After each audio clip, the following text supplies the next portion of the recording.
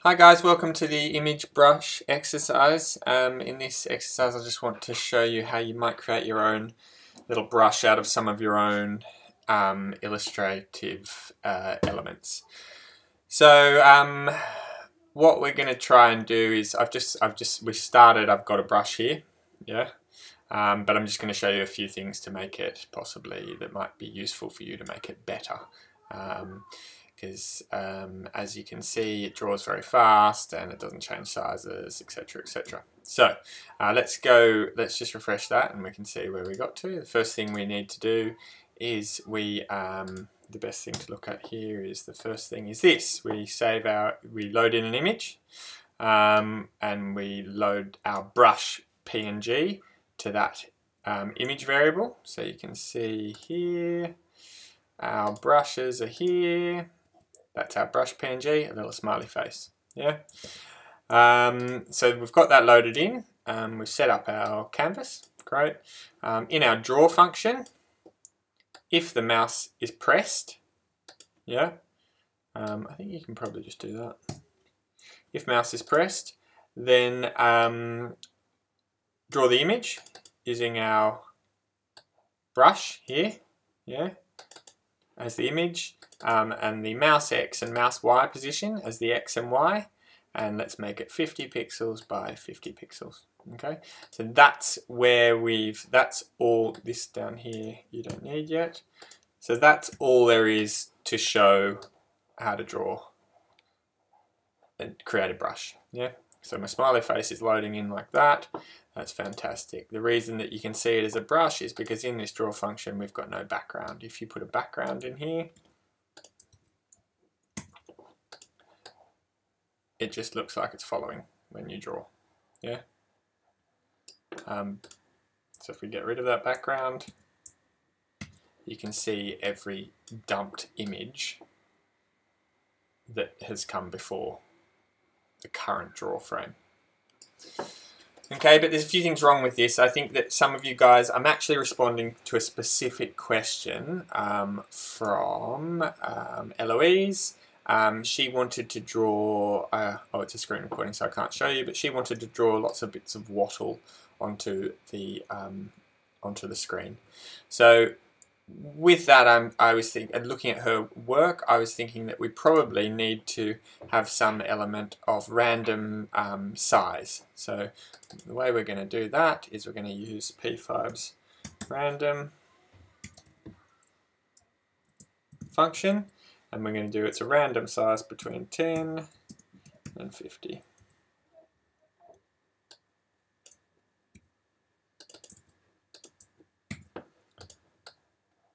Okay, you can see that we've got an error there because it's actually making a random height and a random width. So it's not respecting our ratio of our image, which actually, drawing like this looks sort of cool. But let's just show you how you would do it with we'd save our random width as a variable. So we'd say let image width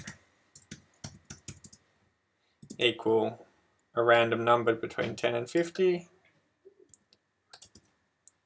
And that means we'll save it and then we can use image width as the width and as the height. And that means the width will be the same as the height. Yeah, so it'll be a square, so it'll respect our square ratio. Now the other thing that you can see here is that I think this draws a bit fast for what Eloise was looking for. So I think she's going to want to drop wattle with a bit more space between it, rather than it building up on each other to create these very heavy things. Yeah. So the way that we're going to do that is we're going to just create up here. I just want to draw a brush only every 3 draw functions. Yeah, so it's going to reduce the speed at which we draw by 3. So it's only going to draw every third mouse move, yeah, or third draw function. Okay, so that's what the brush counter limit is, and then I'm just going to save a brush counter that equals 1, and then. Actually, we're going to make the brush counter equal 0. And then we're going to put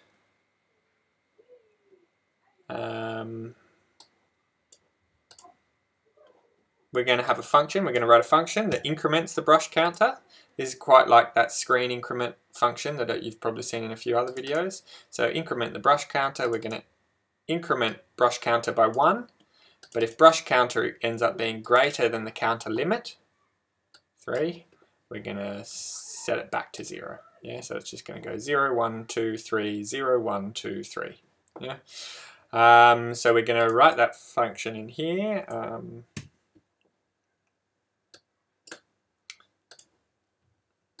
going to put that above this.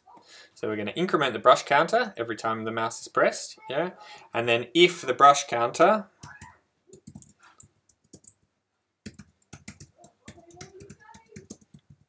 equals 0, we're going to draw the image. Yeah. So that means we're only going to draw it on 0. So every time draw runs, it's going to increment the brush counter. If it's 0, it'll draw. If it isn't, it won't draw. So it won't draw on when we increment to 1, it won't draw when we increment to 2, it won't draw when we increment to 3, but then when it gets reset to 0, it will draw the image. So that'll just slow it down and give some more space between the images. So in relation to Eloise's drawing wattle on a frame, wattle pieces, I think that, you know, feels like it might be more suited to her. She might want it slower, but if she wants it slower, she can just change this to be 10, and it'll be much slower. It'll only draw, you know, like that. Yeah.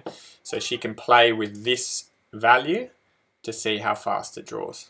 I'm going to leave it at 5 for now, so we can see what's going on. Great. Okay, the next thing that I can see is that we've got so we've got our random width. That's fine. The other thing that I can see here is that we might want to randomize the opacity of these. Okay, so what we're going to do is we're going to use, when you're doing opacity on an image, you need to use the tint function.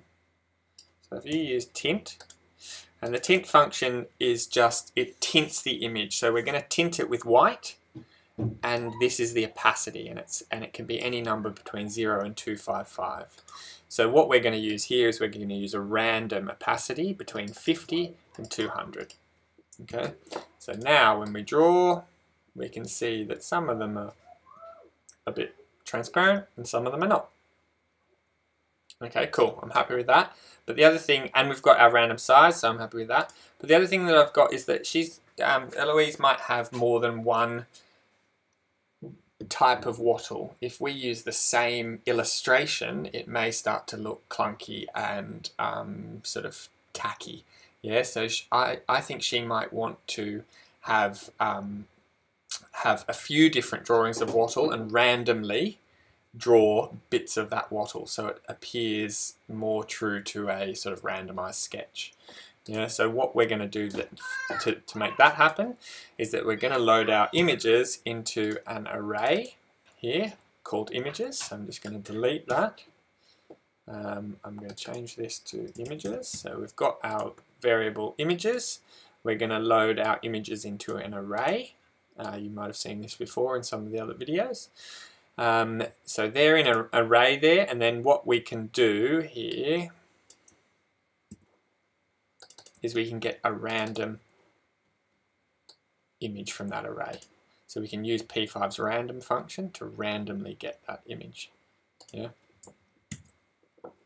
Let's see how that goes. Hey, oh sorry, I just wanted to show you that I've got 3 brushes here. Yeah, so I've got this guy and this guy and this guy.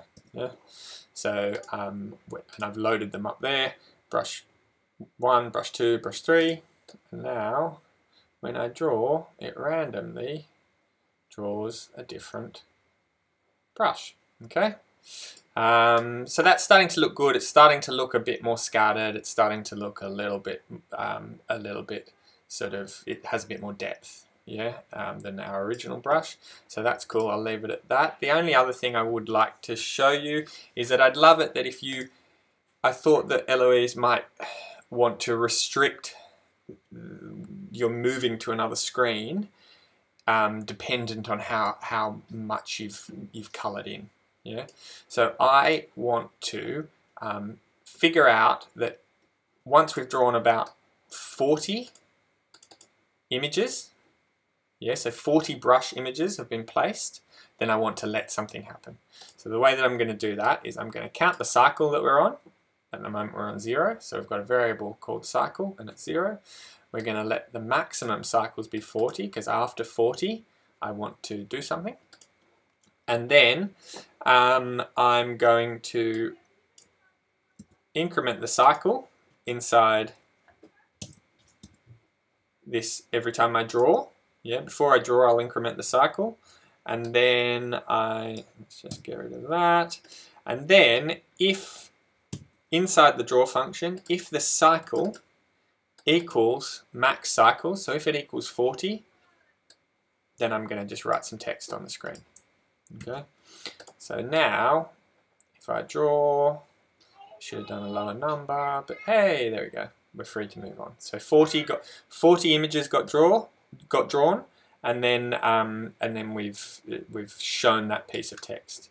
So you could do something like here, like you could say, you know, set a variable to. You could set the screen variable here. So you could say screen equals 2. So you could increment the screen variable here once you've drawn 30 things in relation to your tap essay, and it could automatically move on. Or you could show a button, you know, show that text that says click here to move on, or you could show another image here. So yeah, so there we go. I hope that helps. I hope that helps you, Eloise, and I hope it helps everyone else. So yeah, I will leave it at that.